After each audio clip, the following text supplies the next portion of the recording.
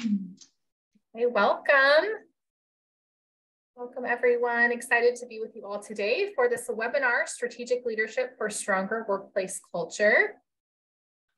I'm Sierra Pratt, the Senior Marketing Manager at Star Staffing, and your host today. A very warm welcome to our speaker, Christie Engler. Good morning, Christie. We'll learn a little bit more. Good morning.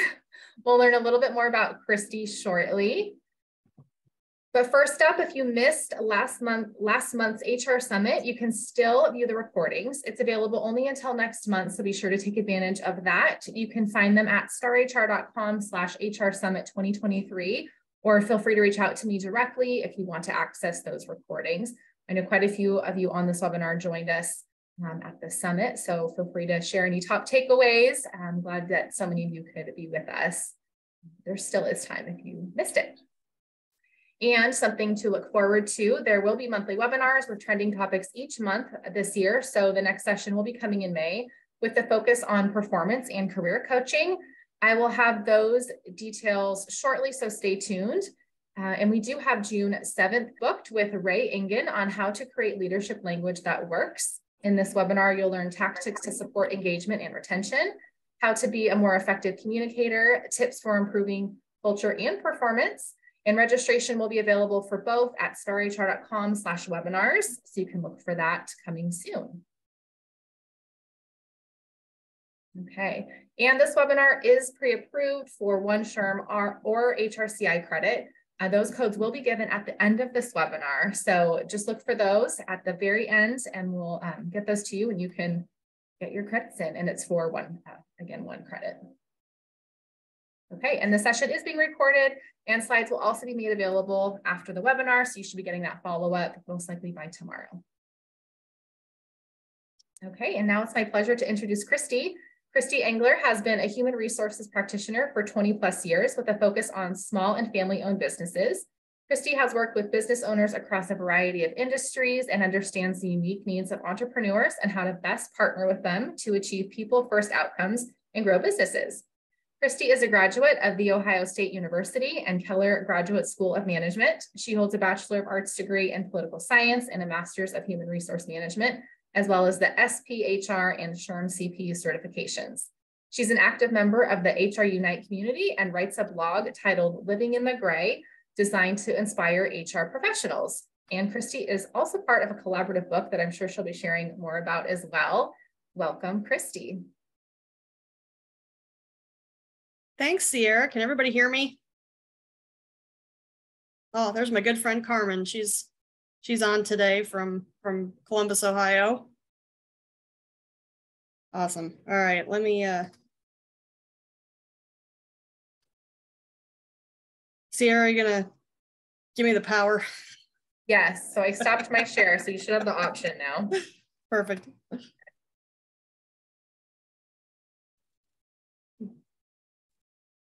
All right. That's fantastic. Well, I want to say thank you so much to Sierra and to everybody at Star Staffing for inviting me today. Really excited to be here with you and spending time talking with my fellow HR pros. It really fills my cup and really gets me going. So I hope I can do the same for you and get you inspired. So I want to talk about today is why it's a new day for HR. I'm sure a lot of us have seen and continue to see what I'm going to call some of the old school outdated practices, the world of personnel, if you will. Some people will remember that far back.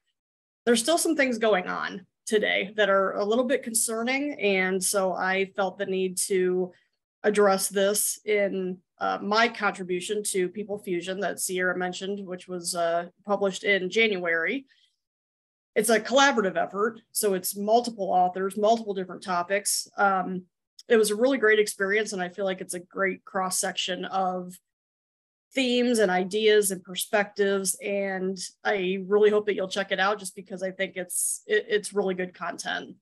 But for me, I really wanted to speak to the hearts and minds of my fellow HR pros and say, let's see how we can do even better. So a little bit about me. Sierra gave a great intro, which I really, really appreciate. I've been doing this for going on 20 years now. And one of the things that I pride myself on is that I am a practitioner. I am just like all of you who are in the trenches, who are doing this work every day. And quite frankly, I love it. I absolutely love it. I love helping employees. I love trying to make work better for people. I feel like work's the one thing that we all have in common at the end of the day, right? Everybody has to make a living. Everybody has to pay bills, got to put food on the table. So work is something that most of us share in some way, shape, or form. So I love it. I feel like it's a calling and purpose for me. I have worked primarily with small and medium-sized businesses. And when I mean small, I mean tiny and little businesses, the businesses that don't get a lot of traction and a lot of attention. But they're still there. They're important. And, quite frankly, there's a huge cross-section of our population that works for what is defined as a small business. So, but they definitely have their challenges and they definitely have their uniqueness. I've told a lot of business owners over the years, you would make more money just putting cameras in and making a reality show than what you actually do because of the, dynamics, and particularly when they are family-owned businesses and the whole family is there. It's priceless. It's absolutely priceless. It would be a fantastic show. I've wanted to be a fly on the wall at some of the Thanksgivings, some of the clients that I've worked with, because their dynamic is just super interesting to try to be family and working together. And I've worked a lot with entrepreneurs, and entrepreneurs, as many of you know, if you've worked with entrepreneurs, you know that they're a unique breed of individual, and it can be really difficult. They have wonderful vision and passion and energy usually around what they do, which makes them, fantastic. And then they want to change everything on a dime. And so that's why we have to be there to help them. So it's been a unique experience working that closely. I consider myself a very people first HR practitioner. There are a lot of times where I feel like policies and some things have to be thrown out the window to take care of the people. And so that's something that I talk about, I feel very strongly about, and that is a huge theme of what we're going to talk about today. I know a lot of people disagree with me, and a lot of practitioners struggle with this. And a lot of it, I think, is because their business leaders don't grasp it yet. They don't get it, that this can be done. And you can have that balance of being compliant and taking care of your people. And it's absolutely achievable. For me, the things that are most important in my life, faith, my family. Ohio State football is another part of a religion for me. I've already got my countdown going on my wall until kickoff in September. And fitness. I'm 3 weeks away from my first half marathon. A lot of people say, why would you do that to yourself? Well, the picture on the right is me and my very good friend, Heather. She's also a fellow HR practitioner in leadership development. And in 2019, she beat breast cancer. And she said, to celebrate, I think we should run a marathon. What do you say when your best friend says, I think we should run a marathon to celebrate the fact that I beat cancer? Yes, the answer is yes. Yes, we should. We should absolutely do that. And so really for the first time in my life, in 40 years, it clicked. Running finally started working for me. And so that picture right there was from last spring. She and I did a quarter marathon here in Columbus. And so I'm doing my first half here in just a few weeks. But she's really been, inspirational to me on so many levels. But, she beat that with just grace and, the power of the Lord. And she's just a phenomenal human being. And so that really kind of got me into that. And then she and I are also members of the Orange Theory Fitness cult. I don't know if anybody else is. It's phenomenal. My good friend Carmen, who's on today, she is also a member. I've been going for almost 6 years. It has been absolutely tremendous and really will change your life. If you're looking for something like that, I highly recommend it. The other pictures here are just of my wonderful family that I love to show off. My eldest daughter, Avery, and I at OSU football game a couple years ago. And then my family, my husband, James, and my daughters, Avery and Emily, took them to Disney a couple years ago for Christmas. And we did a whole pirate thing themed because we really are into pirates. So an interesting thing about my family that I will talk about here in a little bit is that my daughter Emily has special needs. And so I want to talk about that and kind of how that's affected me as a practitioner, as an employee, and what other things may be going on in the lives of your people that sometimes we overlook.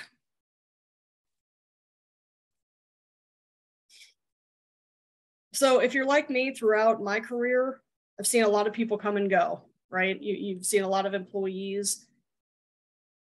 Unfortunately, what I've seen too often are employees coming and going for the wrong reasons. I knew an individual for several years. His name was Dan. He was an awesome employee.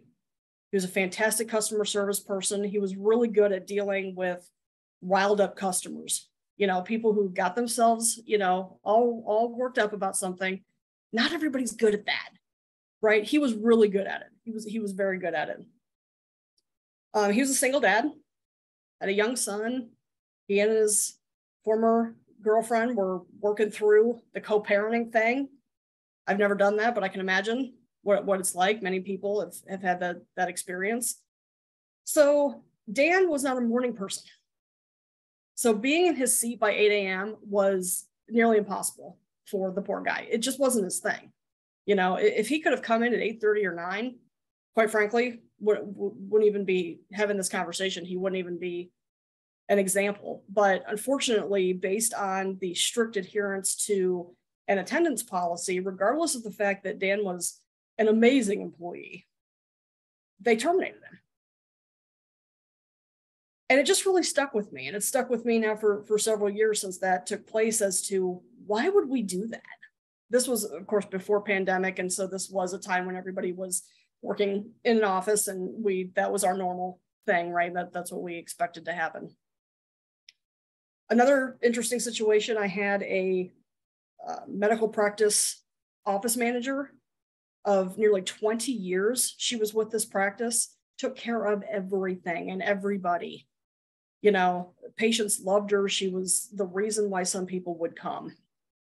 Unfortunately, she was diagnosed with cancer. So if anybody has gone through that, like my good friend Heather, you're going to miss some time at work. And especially if you're in a smaller business, you don't have things like FMLA necessarily to fall back on. And ADA works differently. So unfortunately, I had this administrator, her name was Ari. They went through the process, went through everything, but unfortunately the practice brought in a new administrator, and she was ultimately terminated for missing time that was not supported by a doctor's note. These kinds of situations, they happen, and they happen daily, unfortunately. And I'm just asking myself why, and how can we in HR stop this from happening and make things better? So just take a minute and really think about, how did you get into HR? How did you get into your career? Because I think a lot of times we have to kind of look back. We have to remember. I think a lot of people get caught up in the day-to-day of what they're doing, and they forget, what is our purpose? Why are we here? What are we actually supposed to be doing? So I like to take the time to think about, why am I here, and why did I even get into this? So for me, and yes, I will use almost any excuse to make mentions of Ohio State, but so for me, I was a junior at Ohio State, and I was pursuing my political science degree, and I had every intention of going to law school. I had told people since the time I was little that I was going to be the president of the United States, and that I was going to be a lawyer, and that carried me through high school graduation and beyond. So I am an undergrad at Ohio State. They had a cool new minor program in business for arts and sciences students. And I said, hey, that's really interesting to me. I will sign up. So as a junior, I was taking an intro to HR class. And friends, when I tell you that I was sitting there and it just clicked, it clicked.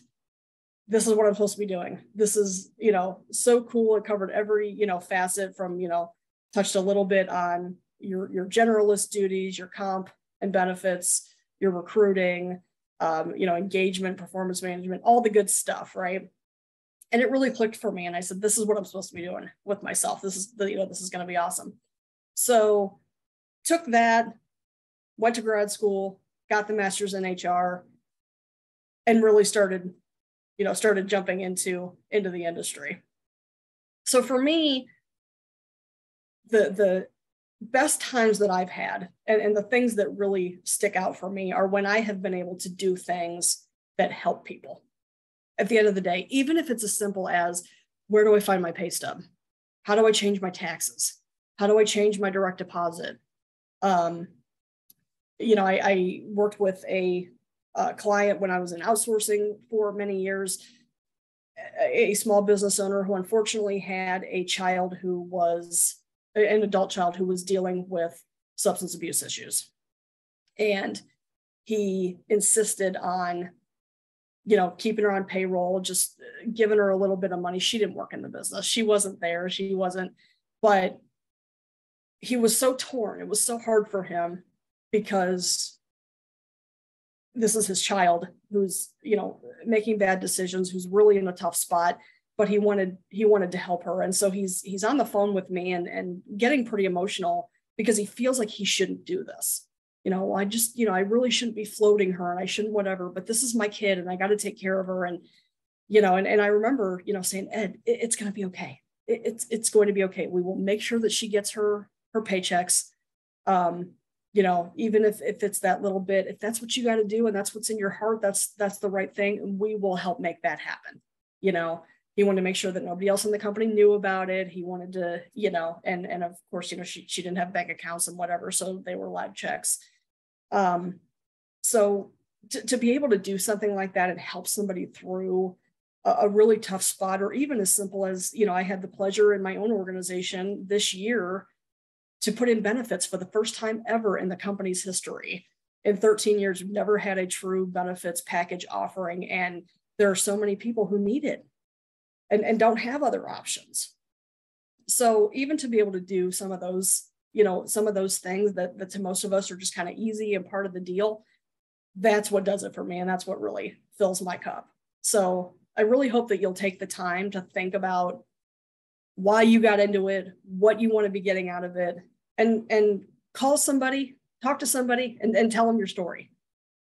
Share that passion and purpose.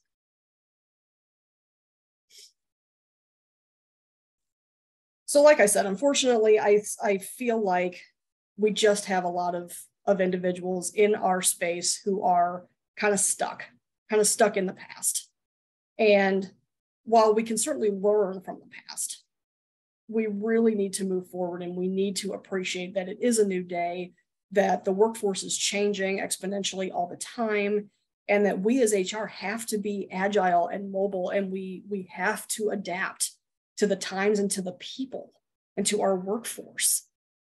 And again, I understand that there are still a lot of business leaders, business owners, C-suite who don't get this yet. They don't understand.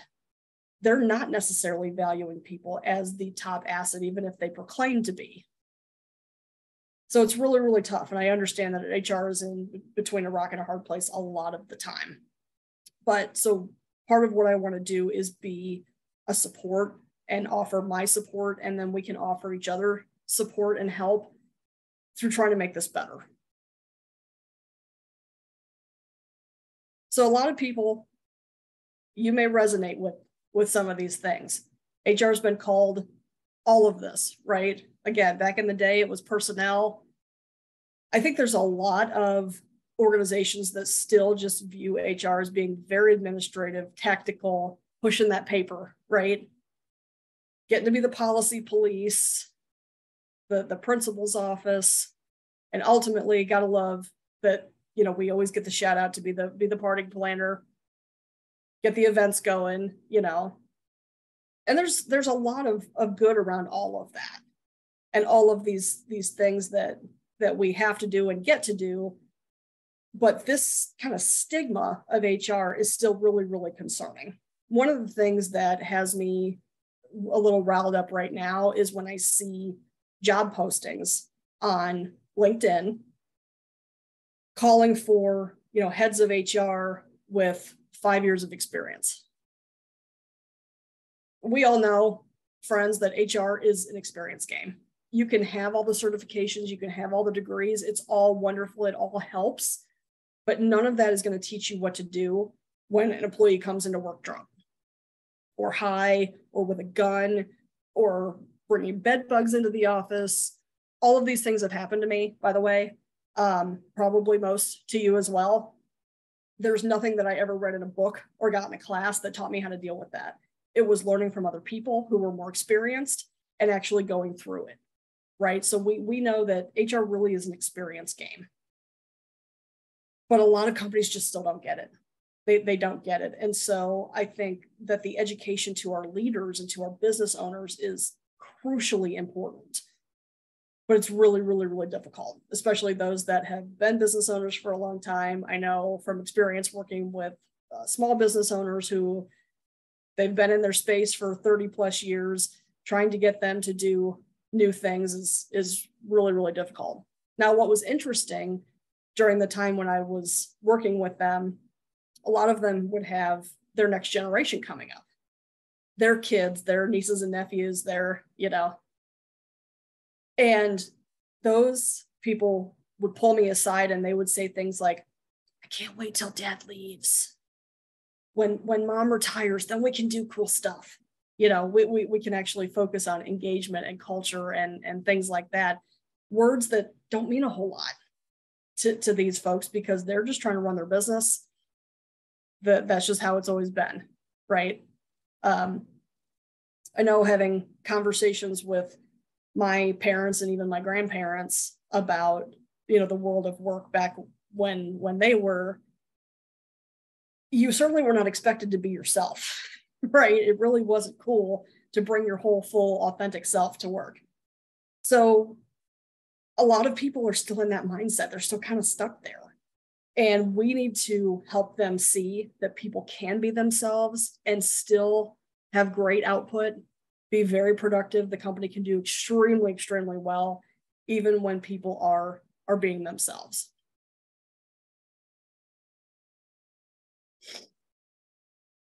Anyone else hate some of these phrases that get tossed around when you're in the room?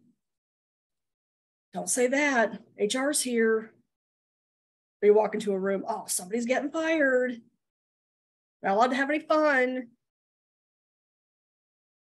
These are some things that we need to stop. When you encounter things like this, I'm encouraging you, take the stand. Look at the person and say, you know what, that's really not necessary. I'm a person too. And I'm an employee. Crazy. It doesn't have to be like this, but we have to combat it. We have to make the statements and we have to say, that's really not how this works, right? Just because I'm here does not mean that bad things are about to happen. It doesn't mean that you can't do anything.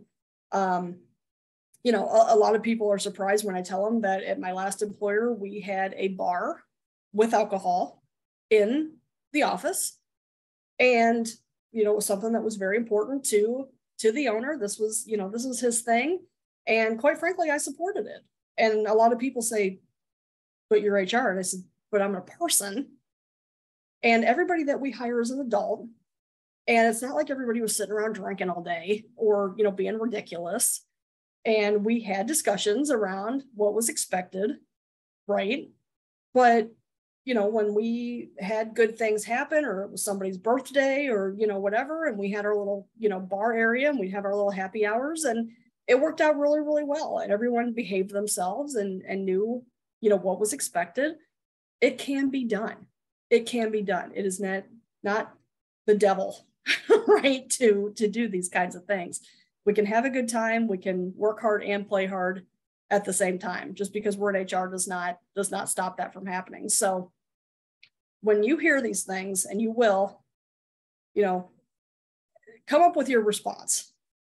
Not that you're trying to belittle somebody, but just, hey, that's really not necessary. That's not what that means. That's not all I am, right?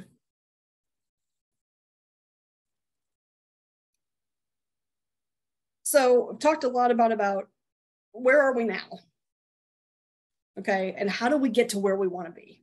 So what kinds of things do we have to do as practitioners on a regular basis to move from, kind of some of these old school thoughts and ideals and practices and phrases to where we actually want to be? Well, I have some ideas. I think HR has got to do some things and embrace some things. And again, this may be very uncomfortable for some people, but we can talk about it, right? We've got to have the dialogue. We have to have the conversation. HR has got to bring a level of empathy into the workplace. We have to let people be themselves. We have to be understanding. We cannot just be this rigorous black and white, follow the policy, dot the I, cross the T, and move on. And toss good employees out, like the people that I knew, Dan and Ari, who were outstanding employees, fantastic contributors, going through some stuff in their lives that was affecting their work. Were there easy fixes for those? Absolutely. Absolutely. We all know how expensive it is to turn people over. We know how difficult it is to find people and recruit. So why would we take all these steps to get rid of perfectly good employees simply because it's not lining up with a piece of paper? We've got to bring that empathy. We're going to have to step out of our comfort zones. Again, I know this is very uncomfortable for a lot of people. I've had this conversation, and certainly as I was working on my draft of my chapter through the book, I had different people read it and give me perspective. And I, had some fellow HR pros who'd been at this a little longer than me. And they said, this is awesome, but just be prepared that some people are not ready to hear this message. This doesn't resonate with everybody yet. But I'm asking everyone to just take even small steps out of your comfort zone. We've got to view employees as real people.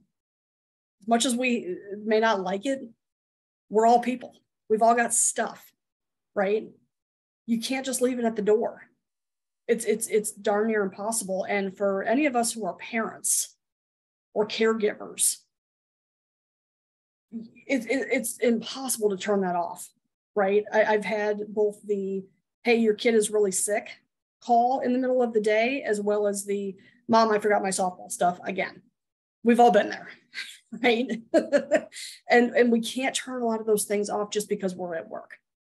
So we've got to help people find balance, but at the end of the day, is it really going to make the company stop or fall on its heels because somebody had to go run a lunch to somebody's school? It's probably going to be fine, right? So instead of dinging people and having, points-based attendance systems and employees having to live in fear for being themselves, dealing with their lives, we need to find a way to incorporate these things and make it easy on everybody. Again, I really encourage everybody to think back to your purpose. What's your purpose in HR? Why are you there? What are you doing? What are you to the company? If the company only views you as administrative, tactical, plan the party, get the forms filled out, and that's not doing it for you, I encourage you to have a conversation, but also be ready to accept the fact that they may not be there and they may not be ready. And unfortunately, that may mean that you need to find a new path, a new place to call home, someplace that really values you, that understands that people really are their greatest asset and they need to take care of them. So I really encourage you. And again, I know that is really, really hard and easier said than done. But I see too many HR pros who spend so much time, and I mean years, climbing an uphill battle that they're never going to win. If you don't have that ultimate support from the top down, you're not going to make it so. You're not going to change their minds.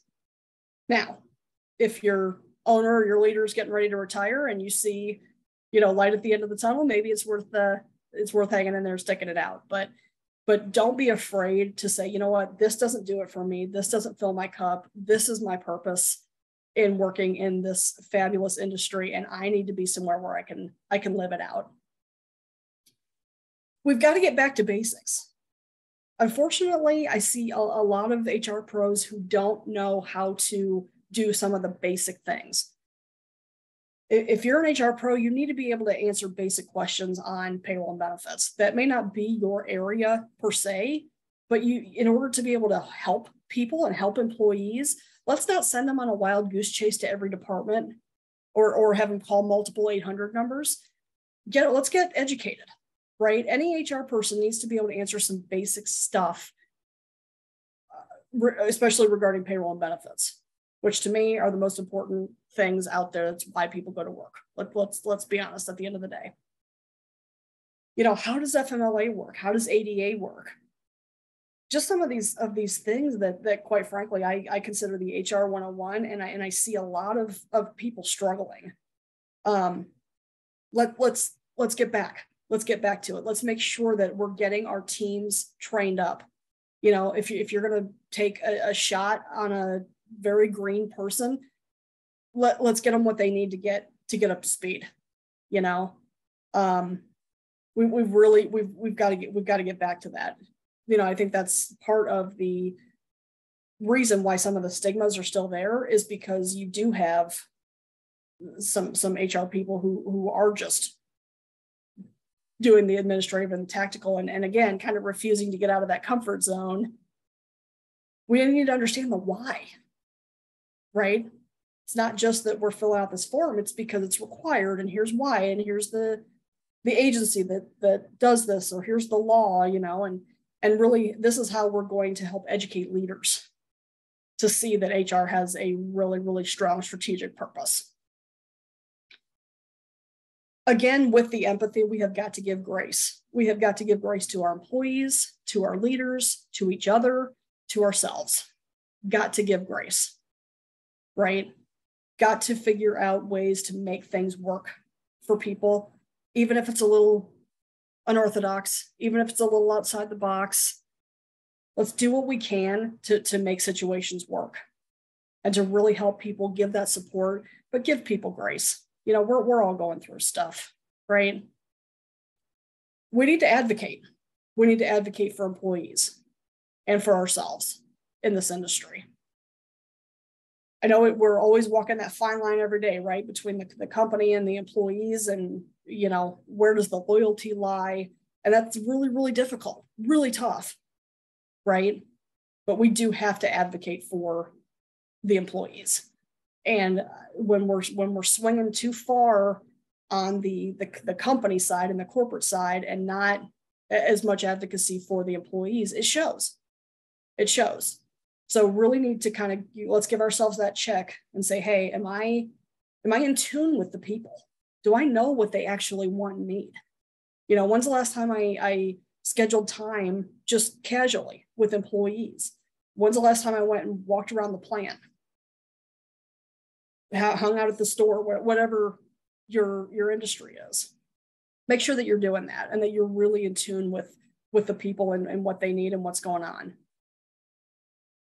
And then finally, we really have to take more of a consultative approach to our HR practice. It can't always be black and white. Here it is, yes, no, a lot of no. There are some situations that are going to be black and white, right? We didn't write the laws, but we know how to play the game. We know how these things work. But there's a lot of situations where you can give options. And at the end of the day, HR is really about mitigating risk. So instead of, well, you can't do that. Okay, you can do that, and here's what might happen. Or we could do this, and here's what might happen. How much risk are we willing to take on, right? Given the situation. if you present that to your leaders and give them more options, as well as the consequences, right, and the potential outcomes, you'll have a much better result. You'll also start to be more respected and really looked at as that trusted business partner, as opposed to the HR person who's just always saying no. Because at the end of the day, it's their business. It's your business too, but it's their business. They can run it pretty much how they see fit, barring any illegal action. And they have to be ready to take on the risk and understand what might happen. I know those of us that led through the pandemic, God bless you all for doing that. We definitely earned our stripes and our capes and crowns and everything else through that time. But for me, there was a lot of that. I was dealing with a lot of small business owners all at once, and some of them wanted to do really bad things. I'd use the pandemic as an excuse.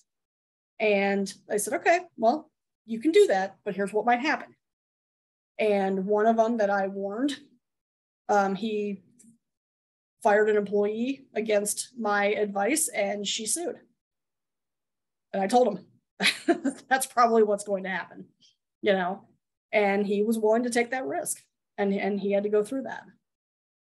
Sometimes all we can do is advise and consult, and then, you know, be there to support. So what I'm really asking for HR now is, let's focus on people. Let's focus on great experiences at work, and let's really focus on relationships with each other. We all need to be supporting each other, and you need to have your 3 a.m. HR people, but really the relationships between HR and employees and leaders, because that's really what means so much at the end of the day.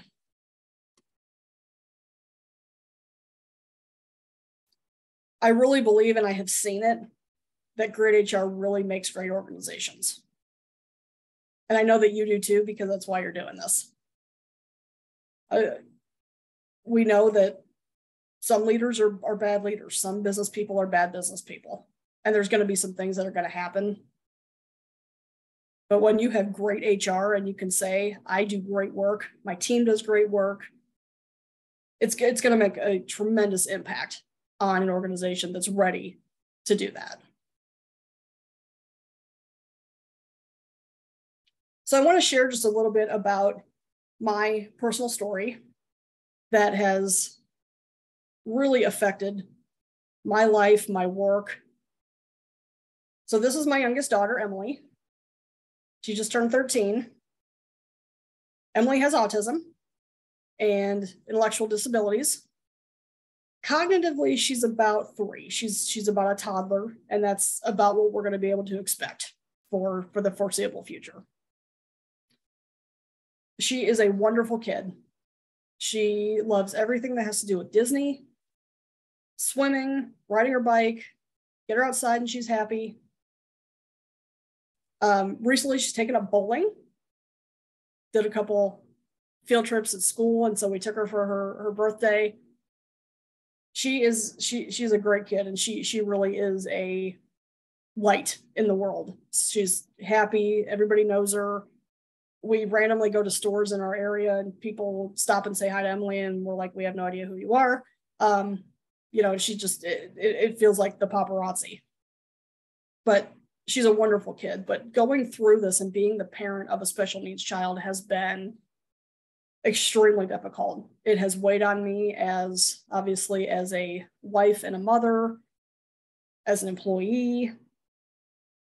When we started out and we were kind of trying to figure out what was going on with this kid and trying to get a diagnosis, and if anybody else has been through this, it's a lot of testing, it's a lot of doctors. We then were advised, you know, hey, you guys really should be going to Cincinnati, which is 2 hours from us in Columbus, because they really have a more developed autism program down there at their hospital. So multiple times a year, making the 2 hour there, 2 hour back, you know, trek. It's been a lot. It's really been a lot. And, you know, while she's wonderful, and there's so many wonderful things that have come from this, and I'm still kind of wait, I'm gonna wait obviously until I get in front of God and have the sit down with some questions about the why and all of this. But I know that there's a greater purpose to this. I know that, I'm supposed to be learning a lot of things through this, but this has been really, really taxing and really, really difficult. And I share that, and I don't try to put on the happy face that everything is great all the time. This past week, we had her annual IEP meeting. That's kind of our state's plan for her. That's a really tough day for me every year to sit through for an hour with her teachers who love her and adore her. And we purposely moved and built a house in a stronger school district that was better for her. But it's really, really tough to sit there and think about all the things your kid can't do, and the things that she's not doing, especially compared to our oldest, Avery, who is she's a new driver, she's a competitive dancer, she plays softball, she's involved in everything, and kind of the total opposite, right, of what we've been dealing with Emily for all these years. But this is really, really tough for us, for my husband and I, for our extended family. This is a really difficult thing. I share a lot of this, and I've always shared it in my work situations, because I want people to understand where I'm coming from. This isn't about, oh, poor you, or, trying to gain a lot of sympathy. This is my life. I deal with this on a daily basis. And if there are some days like IEP review day that are really, really difficult for me, I make sure that my closest coworkers know that and say, hey, if something seems off, this is what I'm dealing with. It has affected me. It has affected every aspect of my life, of my husband's life. It's been really, really, really hard. But as an employee, and as someone in HR, I feel like it's really important to share and for people to understand that this is what I'm dealing with and this is what I'm going through. And I have found so many people have come forward and say, oh my gosh, thank you for sharing, because I'm going through this too. Or, I'm dealing with something similar. Your people are going through stuff. I guarantee it, right? Your people are going through stuff.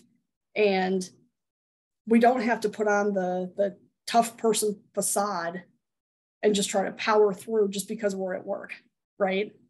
I can't leave this at the door every day. I just can't. And so I've been very blessed to be in work environments where people have been extremely understanding and said, hey, whatever you need, we're here from you from a professional and, from a personal perspective. But it really changes. Once you know something about somebody, it really changes your perception. So all I ask is that we in the HR space, we think about these things. If someone is acting in a way that is not normal, not usual for them, coming in late, leaving early, I guarantee something else is going on. I can promise you. And most of us have probably learned that over the course of our careers. It's always about something else. We need to not just look at the surface, but we really need to dig deep. You've got to ask the tough questions, right? To figure out what's going on with people, allow them to be themselves. How can we help and support you, through this so that you can still shine and thrive in your work life?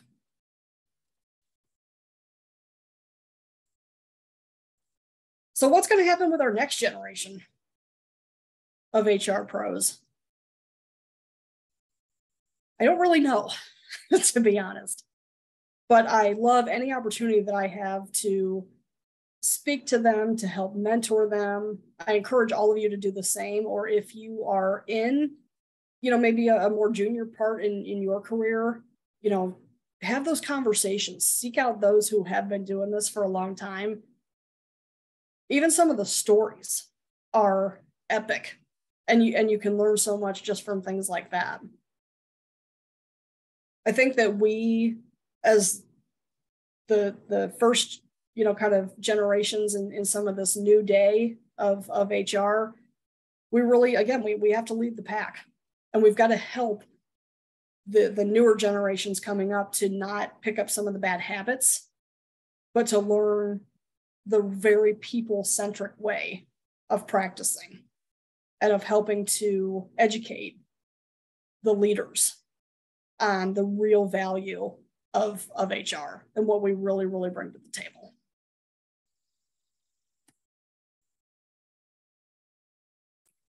I want to thank you all so much for being here today. This has been so much fun.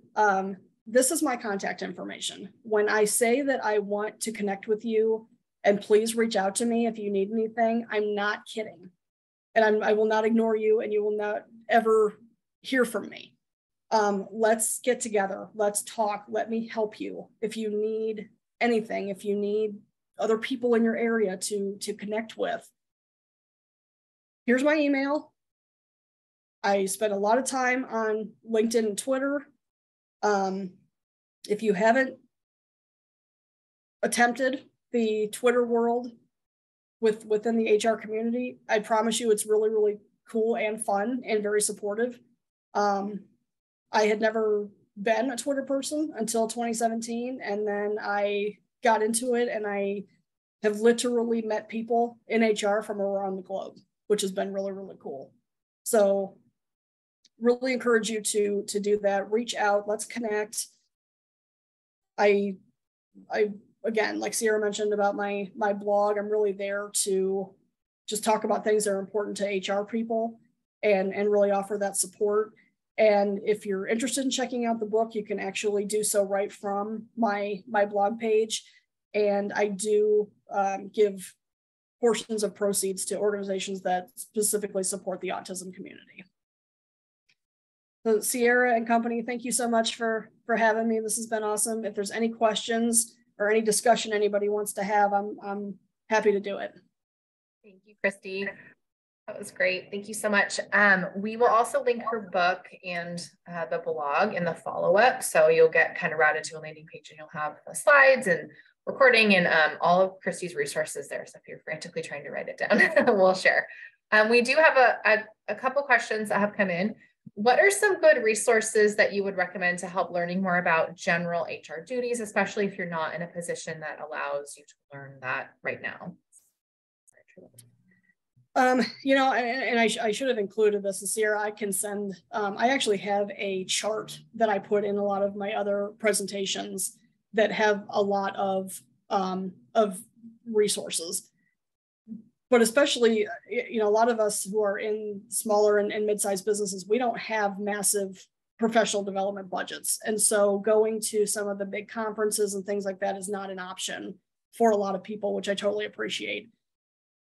What you can do, though, there are so many good books to read, but there's even more podcasts and blogs and things where you can learn in shorter and smaller amounts. I know for me, small business, hair on fire a lot. It's hard to sit down and read a whole book. It really, really is to find the time to do that. So a blog article or a short podcast is a lot of times a better option.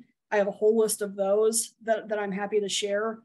And then for me personally, it's having my people. So, either join an HR Unite local group, which is totally free. Check out hrunite.com. Just finding some ways to connect and network that are authentic and genuine.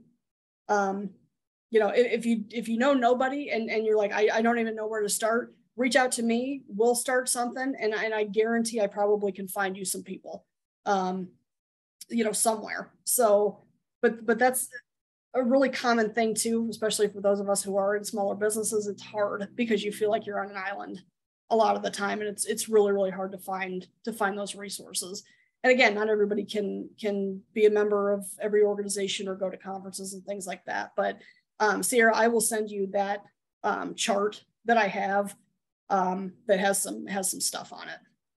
That would be great. Yes, we're happy to share. And feel free to connect also with anybody on this webinar. I know some people have dropped their links, so feel free to do that and keep the conversation going as well. So we're happy to be part of your network also. Awesome. All right. And we have just a few more minutes. If anybody has any more questions, feel free to throw them in. If not, I will go ahead and take back over here. We have a few more nuggets to share with you. So, oops. All right. So first up, before we sign off and answer any last questions, I'm going to and share those credit codes. I want to make sure you're all connected to our monthly newsletter, HR Caffeine. Each month we gather top articles and trends and advice and share it with 400 plus leaders. The next edition is coming out next week. So it's the great time to sign up, and you can find that at starhr.com/resources. Okay, and then here are your recertification codes. It's available for 1 credit. So here is for HCRI and SHRM. I'm going to see if I can drop that in the chat also, so you can just copy those. So here we go. Those are dropped into the chat. If you miss them or for some reason it doesn't work, just reach out to me. But there are your codes. Okay. And I don't see any other questions coming in, so we'll go ahead and thank Christie. Thank you so much, Christie, for sharing your time with us and your expertise and all those resources. So many things to share. I'm really excited about sending out this follow-up. I know lots of people will be waiting for it, so thank you so much.